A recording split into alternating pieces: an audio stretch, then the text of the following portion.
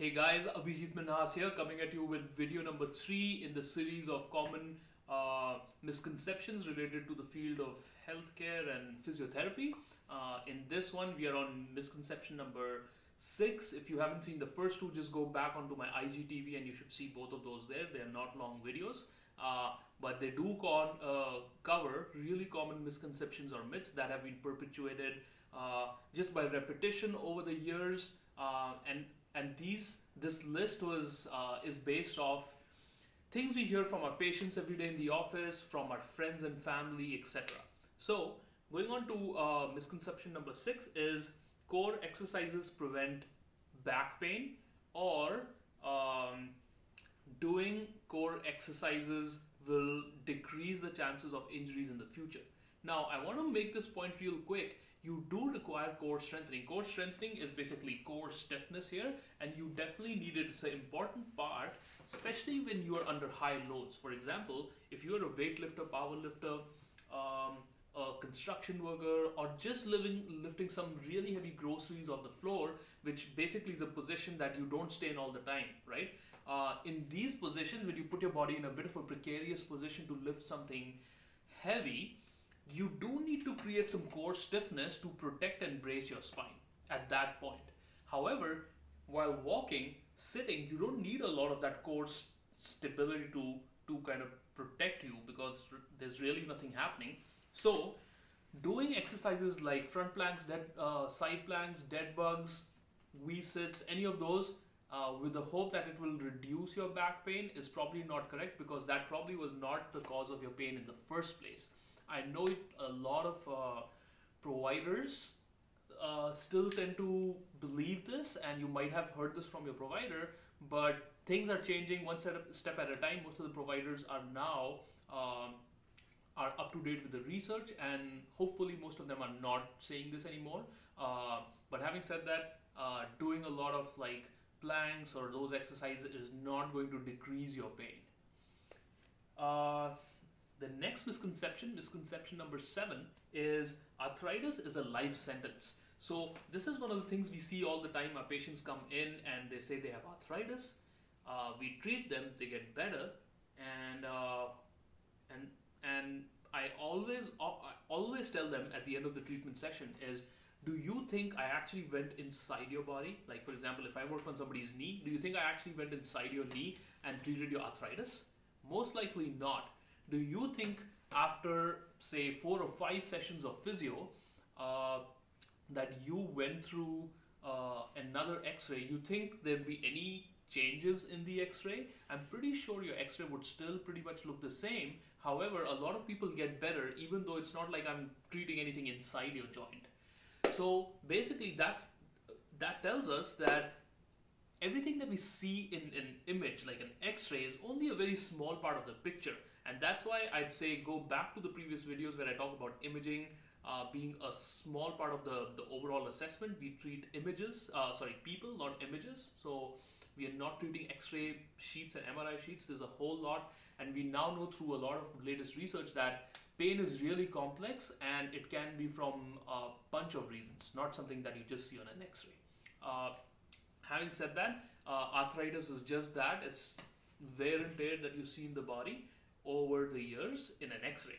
Now, the wear and tear in people can depend on their fitness levels, the jobs they did, if they were standing or sitting for too long, if they generally were involved in sports or high intensity activities. There are a lot of reasons that could have caused this, caused the arthritis, but a lot of people live a pain-free life, and if you put them through an x-ray, you'll still find those changes in arthritic changes in the spine, which tells us that generally arthritis is just a sign that your body has gone through some wear and tear, but is not always the reason of pain.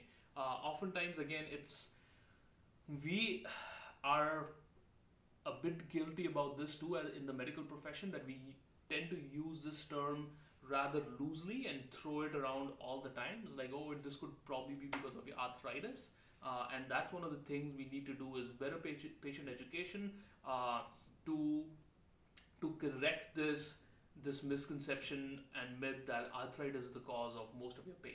Now, it's not as simple though, and it's a shorter video, but I'm generally talking about osteoarthritis. There's another kind of arthritis, which is the rheumatoid arthritis, which is an autoimmune disease, which is different, but not a lot of people have that, but most of us do have some form of osteoarthritis. So don't be scared of that. Find a provider who can help you and does not perpetuate this fear that you have arthritis and that's why you have the pain.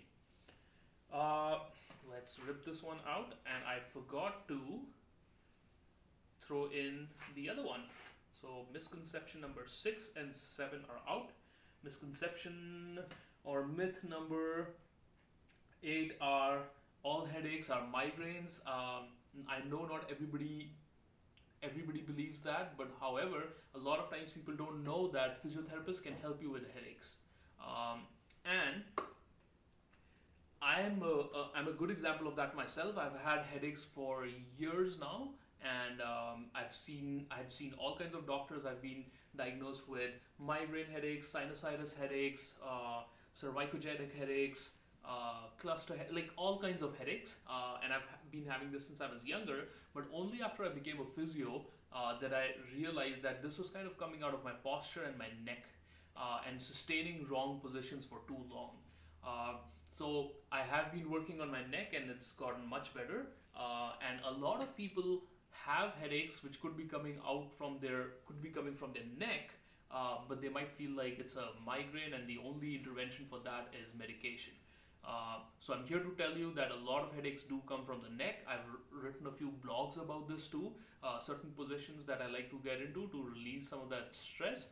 If you are one of those people who are not sure if their headache is coming from the neck or from something else, do hit me up, send me a direct message, and I can send you some of the links of the positions and the blogs that I've written about headaches, and hopefully that can help you. So once again, not all headaches are migraines. A lot of headaches can come from bad posture, from sitting in a hunched over position with your neck forward, and from a lot of issues from here, and I'm being the prime example of that. So that is number 8.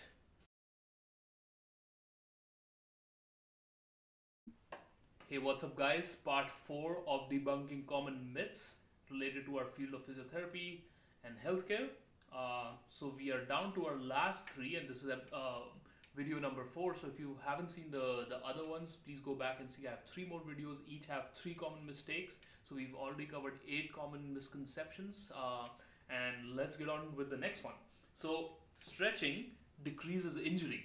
So again, the part of that blame lies with us as medical professionals, because we have been talking about this a lot, that you need to stretch before and after every exercise, and you generally have to be limber and loose.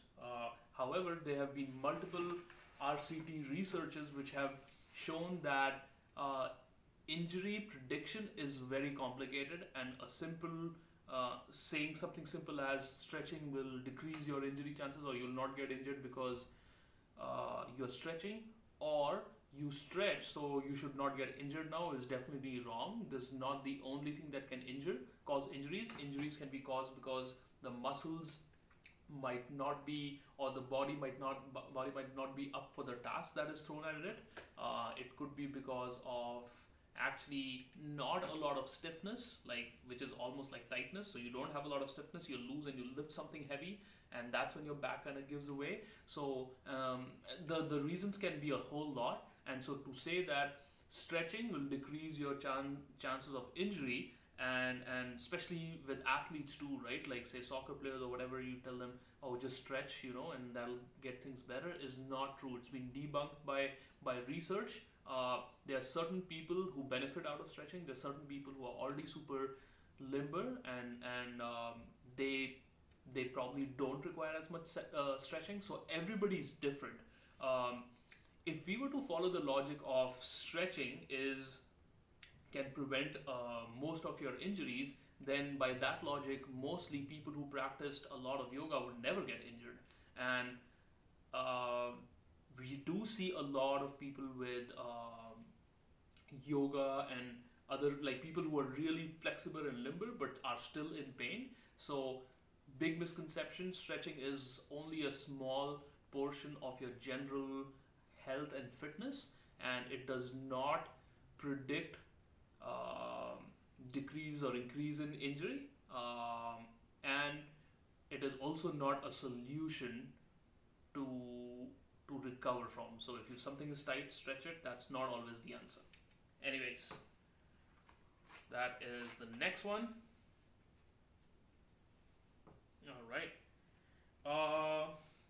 Excessive use of orthotics. I put in orthotics for your feet, but orthotics for everything, right? Like throwing in orthotics under your foot because you have a flat foot, using a back belt or a back brace to do the smallest things, like doing chores at home with light weights.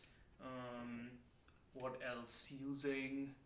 Sometimes using a lot of, even if you're not injured, using a lot of like bandaging or bracing or stuff like that around the area, thinking that that would decrease the chances of injury. These are all big misconceptions. In fact, the body is pretty smart. So we only want to use orthotics if the body cannot figure out things on its own. In other terms, like if somebody has flat foot, I'd rather have them do exercises to get their arch stronger and their body resilient, than giving them the first advice of putting an orthotic in there. Because guys, remember, if you throw an orthotic under your foot's not going to do anything because you already provided that medial arch support. Now, if you do not have that medial arch support, if you wore a different shoe or because of a certain circumstance you did not have access to that, your foot's not going to like that too much because you never trained your foot to be able to withstand the pressures of excessive pressure on the inside of your foot or a flat foot. So we need to train for these things, and we only use orthotics as a last resort or only as a temporary resort. Like a cervical collar could be a good example as well. A cervical collar should not be used for too long, and if it's really severe, if you suspect some kind of trauma that could have injured important structures of the spine, nerves, blood vessels, yeah, of course you need to immobilize. But apart from that, if it's just a neck strain or something, we don't need to keep a collar on for too long. We don't need that excessive belt if you're only trying to bend and lift something, like put our shoes on. We don't need that belt. We don't need orthotic support. So misconceptions. If you have more questions, do hit me and I can talk about your individual problems, and give you certain ideas. And the last one to wrap this series up is disc bulges or disc herniations or slip discs are the end game. So first of all, guys, discs don't slip. They herniate. So what happens with the disc is the disc can bulge out, okay? And even if a disc bulges out, a lot of research, which I've covered before, has told us that a bulging disc sometimes is not the cause of your pain. It could be something else. In fact, a lot of healthy people who live a healthy lifestyle with no major episodes of low back pain can have a lot of bulging discs in their back. So the disc bulge itself doesn't mean anything. Now, sometimes because of maybe repeated motions over and over, say if you were involved in work which required you to bend all the time to lift something up, if you're in construction, if you're a power lifter and you're, I don't know, deadlifting like over 500 kilo, like 300-400 kilos or something like that, with those excessive loads on your spine, you could probably blow your disc out. And the disc is basically a small squishy cushion between your two vertebrae of your spine. And sometimes the outer covering of that disc is harder, and with those loads there can be a tear in the outer covering, and the inside soft stuff of the disc can actually push out and compress on the nerve. That can happen when the injury is very severe. However, we don't see a lot of those. Generally what we see is disc herniations or slight disc bulges. This does not mean that you cannot have a fulfilling pain-free life, and that now that you have once had a disc bulge, you have to deal with this throughout your life. That is not true at all. You can have a relatively pain-free life and do most of your activities and I say relatively, but I want to say assure you that small disc bulges are not a big concern when I see people. Of course, if you're at a stage where that inner jelly part of the disc has actually bulged out, that is probably a bit more serious, and I'd be a little more concerned with that, and there are interventions for that as well. But for minor disc bulges, I'm not too concerned, and nor should you be. So definitely find a provider that can help you, guide you through this process. And one of the important things is when you're picking up a provider, and it's very difficult for patients to do that, but you want to you want to look for providers who empower you to to get better and say that, hey, you know what, I only want to see you for this much time, but the main goal is that you don't have to come back to see me all the time. If you go to unfortunately, there are a lot of providers who are like that, a lot of healthcare practitioners, where they'll be like, you got to keep coming in, it looks pretty severe, they catastrophize your injuries and make it bigger than they are. So you want to be a bit careful about that, and you want to find people who empower you to get back to whatever activity you're doing. If you go to a practitioner where they say that, oh, you know what, like they get you on a bed and all they're doing is just massaging your back and putting some heating pads and putting some electrical machines on, and that's the only treatment that you've been receiving for the last 5 sessions, I would probably look around somewhere else, because you need to find somebody who can actually treat you and prepare you to get better in activities that you do every day, not just to feel better when you're lying down on a bed. So that was the last one. Hopefully that provides you a bit of insight into this project. If you have any questions, hit me up. Again, you can find me on abhijitminhas.com. That's my WordPress website. You can find me on Abhijit Minhas PT on Facebook and with the same handle on Instagram. Hope you have a good one. Bye.